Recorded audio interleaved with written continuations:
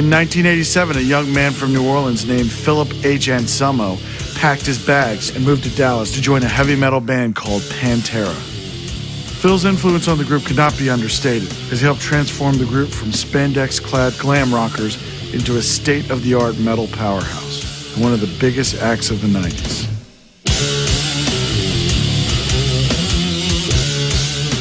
Their success is due in part to Anselmo's punk rock attitude and the musical and artistic influences he picked up in his native New Orleans.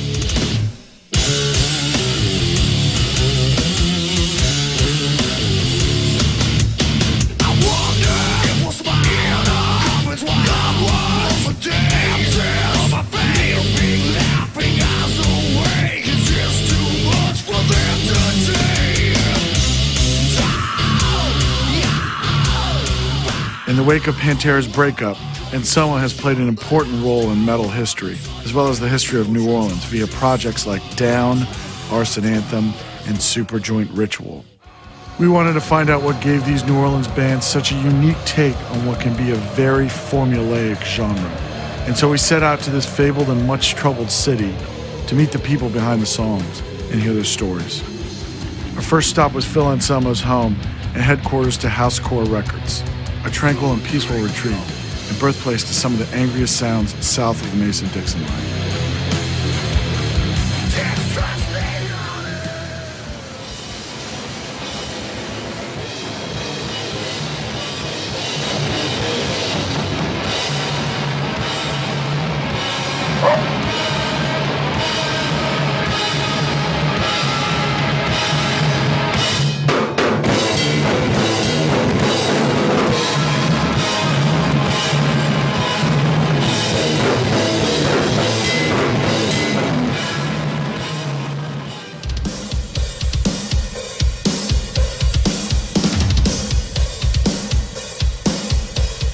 New Orleans is best known for its slower music, Crowbar, definitely I Hate God. Even preceding that would be a Graveyard Rodeo. They had a very droning, slow sound, mixed with their hardcore and metal, very slow and powerful. It's like all of the bands have something in common, have a lot in common, but none of them sound like each other. It's weird. I don't know how to explain it. I guess because so many guys have played together in so many bands and known each other for so many years. To me, it's a very original sound that kind of runs the whole spectrum of heavy music, from doom and stoner to grind and blast beats. There's no rules, it's just be original.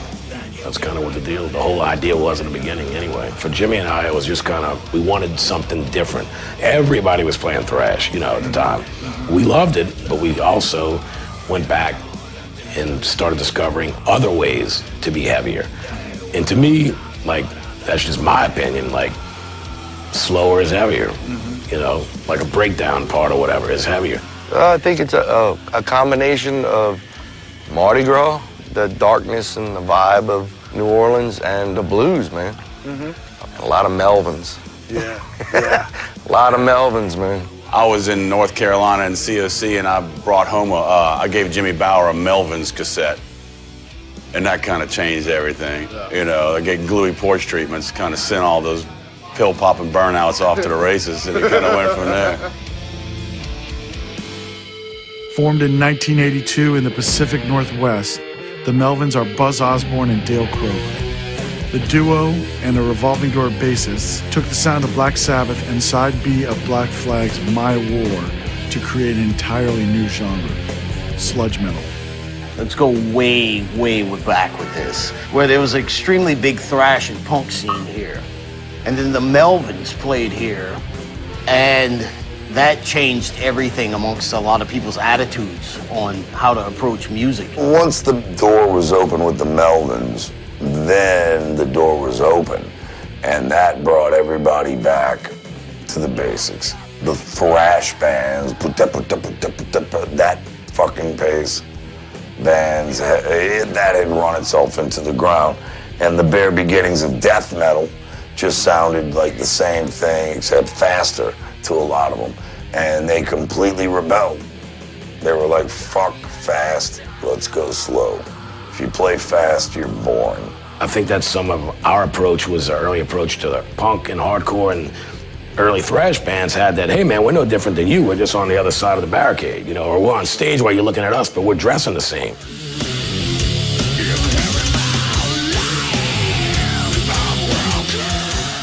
Representing New Orleans has always been top priority, man, because my whole life, man, I have pulled for the underdog.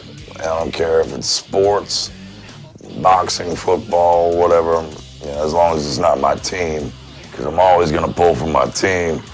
And we have been underdogs for fucking years, so I had that opportunity to be the walking billboard. I was very conscious of it. It was very on purpose and for damn good reason.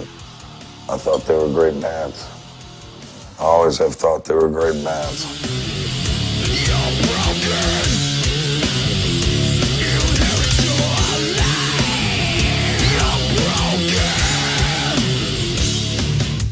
There were no better musicians than the dudes in Pantera. There were no fucking better. No, there were nobody close. Pantera definitely had their own groove, and they had their own idea of groove, but the music that I would play, I took the stereo hostage, man, because I'd have all my mixtapes with me.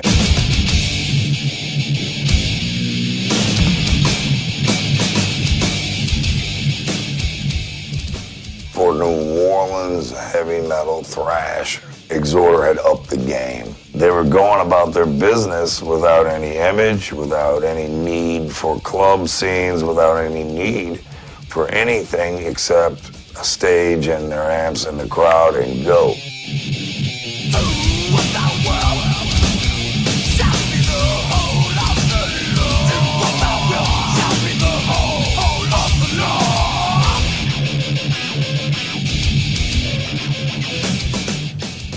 That was the mentality that I was trying to instill in Pantera. Let the music do the talking type of shit. Now that required a lot of me pounding different bands into their heads because they did not respect Exhorder. They didn't respect Rigor Mortis. They didn't, whereas I did.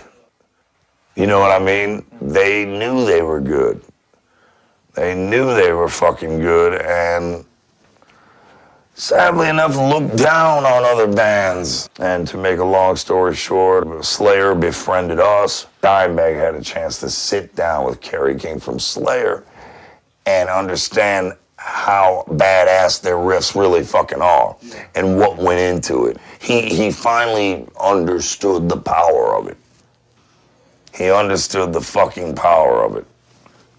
And I think that was the biggest turning point.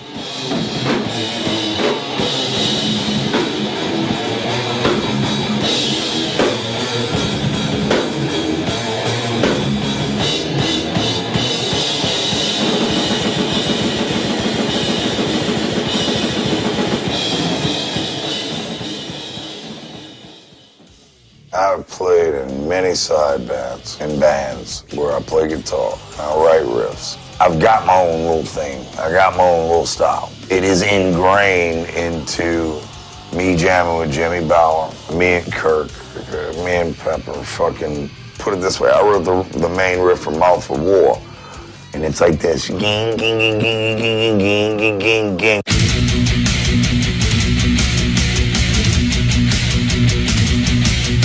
But I hand the guitar to Dimebag, and he's got such a different grip and play with it that it sounds like a completely different riff.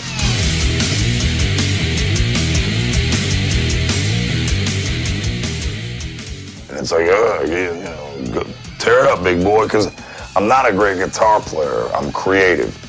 But I still have my own little fucking thing about it, and maybe it is from jamming with Jim and several other people, you know, on and off throughout the scene or whatever.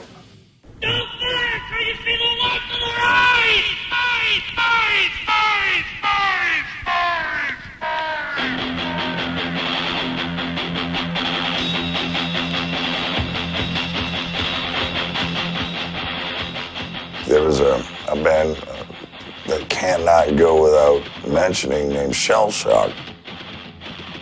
Jimmy Bauer was in a band called Shell Shock when I first met him, with Greg Hatch on vocals and his older brother Hatch Boy on guitar, and this cat named Mike Savoy on bass.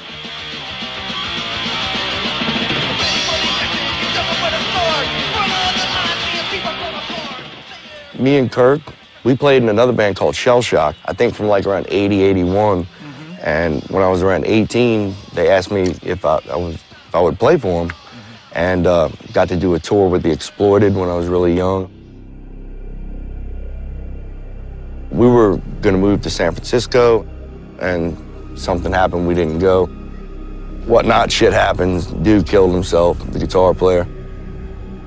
And then Mike Hatch committed suicide, and that was huge. It was big and terrible and awful. Kirk Weinstein and Greg Hatch were best friends. God, I think Kirk had just joined Shell Shock. This scene's so damn incestuous, man. Me and Jimmy met because he was playing drums in Shell Shock, and all the tragedy that befell those motherfuckers, you know, there is a real doom element, you know. There is a big loss element. We've all felt it from a young age, man.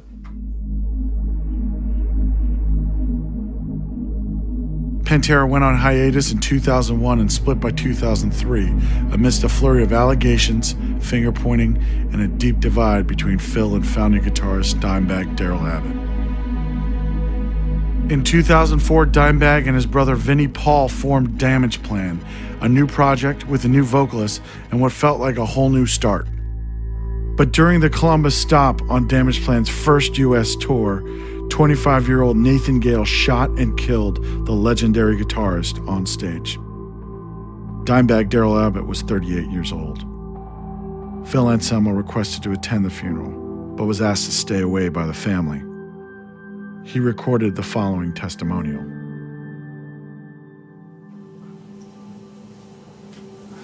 I want to say, bless his family and all of his close friends. And I never got a chance to say goodbye in the right way, and it kills me. And I'm so sorry. I wish to God I could have gone to his funeral, but I have to respect his family's wishes. And they do not want me there.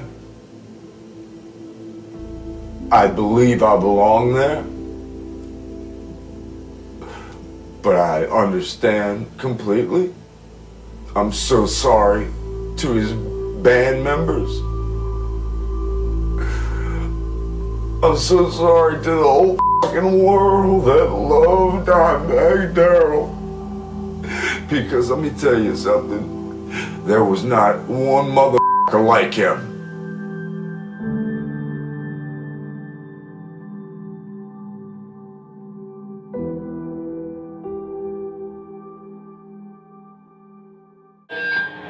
You're not as busy on certain things, and on the Tom things.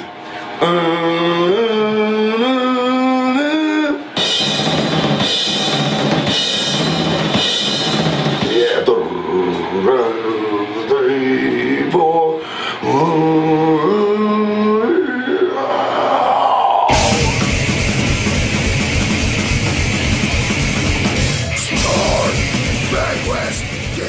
Despite the tragedy, Anselmo is hardly the type to sit idle, keeping busy with projects like Superjoint Ritual with Jimmy Bauer, Arson Anthem with Mike Williams, Christ Inversion, and especially Down, his supergroup of New Orleans luminaries led by Jimmy Bauer behind the kit and Pepper Keenan on guitar.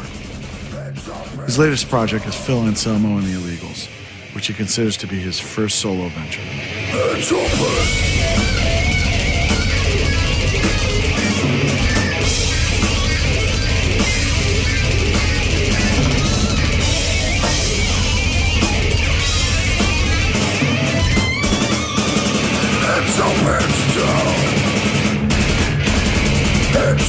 it's down.